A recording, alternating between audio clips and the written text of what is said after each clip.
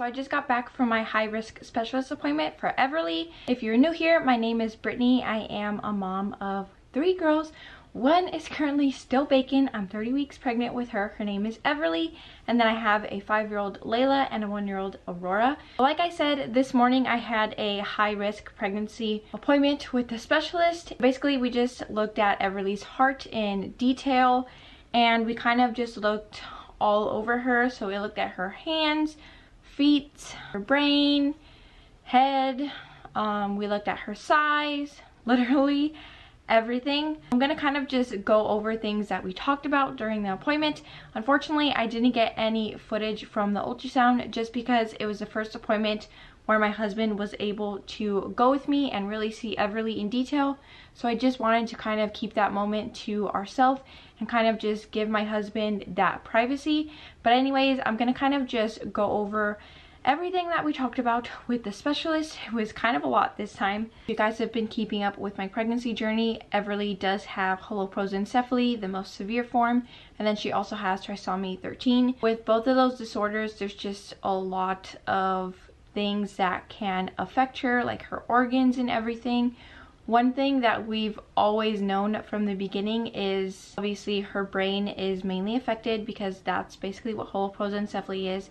Her brain didn't split the way it should have. Also knew she has a cleft because that's been very visible pretty early on. Around, I think it was around 12 weeks, they already suspected that she had a cleft. So I've kind of known that one for a while. We know that she has a heart defect. We didn't know what kind of heart defect. We just know that she has a hole right smack in the middle of her heart.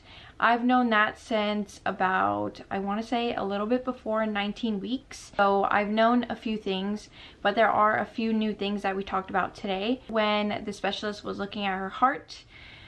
Basically, she has, I think it was called complex cardiac disease. A lot of her arteries are enlarged, and her arteries and her veins in her heart are not where they typically should be. She just has a lot going on with her heart. We also looked at her kidneys, and she does have a kidney disease as well. Her kidneys have a little bit of fluid in them.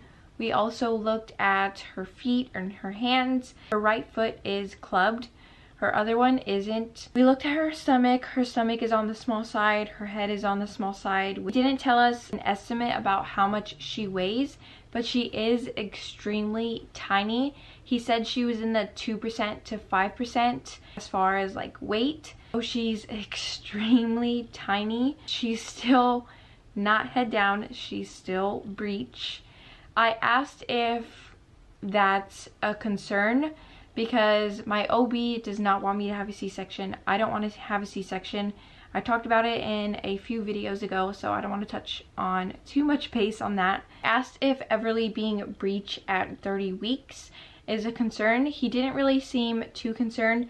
He did say it is possible for me to deliver her breech. Typically, there's a lot of risks that come with that, and they don't really push for a breech birth just because, like I said, there are risks associated with it. But Everly is on the 2 to 5%, so she's extremely small, like I said. So he said it is possible for me to deliver her breech, and I should be good. I shouldn't have any issues or anything. But he told me to go ahead and talk with my OB and kind of get a game plan. So I'm definitely going to mention that to my OB and see what he thinks. I know my OB doesn't want me to have a C-section as well. A lot of people actually asked me that. A lot of people asked why wouldn't I get a C-section because I would get more time with Everly, and that is actually not true. A C-section could actually possibly take more time away from me and Everly. If I can have Everly natural, then I'm gonna 100% push for that.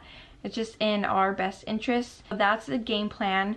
So I'm definitely going to talk to my OB about it, see what he thinks, because I don't know if this little girl is going to turn around. You guys know I can have Everly literally any second.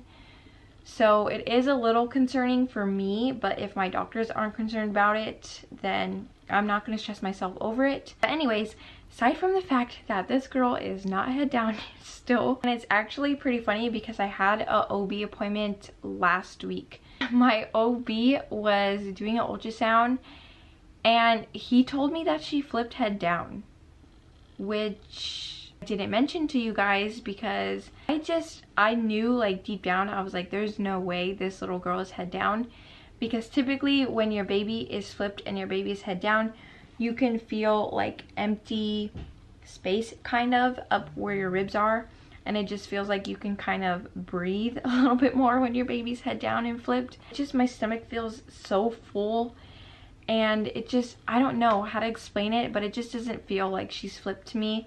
And also I haven't felt any kicks like up by my ribs or anything like that. Every movement that I've been feeling has been extremely low, and her movements just feel the same to me. So I was not convinced at all when my OB told me that she had flipped. So I definitely asked about it today. I don't know if this girl's like doing somersaults in there and she's just like flipping all crazy, or if my OB is just tripping, but she's not head down. Aside from the fact that she hasn't flipped, we also did look at her brain today. Obviously, I know there's a lot going on with her brain because that's what holoprosencephaly is. Your brain doesn't split the way it should have. So I already knew her brain was going to look abnormal because her brain just is abnormal. She has some cysts in her brain.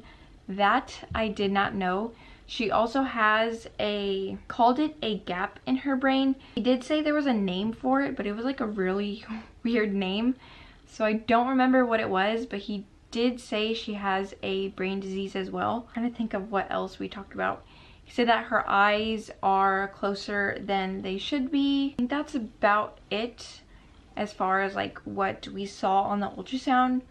We talked about other things such as like delivery and comfort care in the hospital, and we talked about like my game plan. We also did talk about like induction, if I want to be induced. I don't think I want to be induced. I just feel like I'm kind of evicting her. From what I've seen on the ultrasounds, Everly just seems so at peace in my belly, and she plays with the umbilical cord. She just seems so at peace, and it brings me so much joy carrying her and feeling her kicks. So I don't think I want to be induced. I think I just want her to come on her own. I also don't want Everly to be monitored during birth. I think I've mentioned this in a few pregnancy updates, but I don't want her to be monitored just because if she does happen to pass away when I'm in labor, I don't want to know. I do want to do comfort care, so I just want them to, you know, keep Everly as pain-free as she can be. I want her to just be comfortable. I want myself to be comfortable. But I think that's pretty much it. But before I go, I'm gonna give you guys my 30-week belly shot because the belly is growing. If I left anything out, I will leave a pinned comment down below.